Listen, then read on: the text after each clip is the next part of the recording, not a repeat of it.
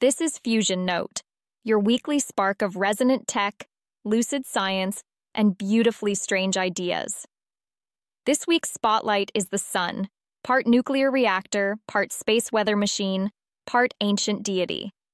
It grows our food, lights our days, and occasionally knocks out our satellites. Inside this week's Fusion Note, New Glenn just launched NASA's twin Mars probes, Blue and Gold, into space. Biohub moonshot, Priscilla Chan and Mark Zuckerberg aim to cure all disease by 2100, mapping every cell and decoding the immune system. A new Bell Labs, Episteme launches with backing from Altman and SoftBank, freeing top minds to chase deep science without grant chains. Sunlight cures, trash-based water catalysts, plus HVAC carbon capture nanofibers signal a solar-powered sustainability shift.